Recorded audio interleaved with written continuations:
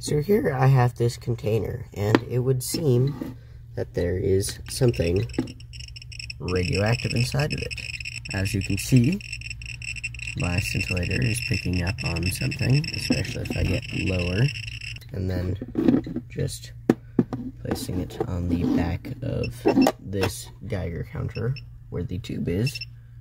It's beeping a little bit more. So now I can use my radio code 102 to actually find out most likely what is inside of this container based off of the energy of the radiation coming in. So first step, we just restart the spectrum, then we put the container right there.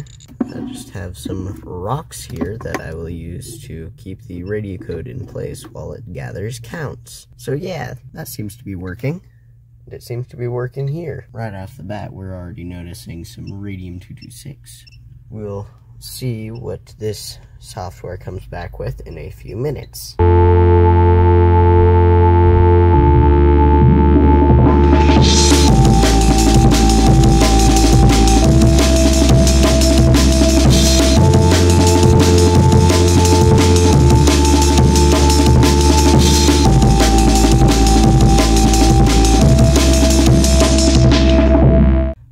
So it's finally done accumulating, at least for a little while. If I amplify the spectrum, it looks like there's radium-226 peaks right there, actinium-228.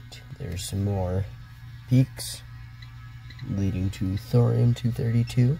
Yeah, more peaks leading to thorium-232.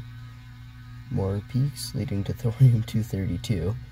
And then it also says that it's roughly the hardness, quote-unquote, of the thorium-232 spectrum. So if I remove these rocks, if we open this up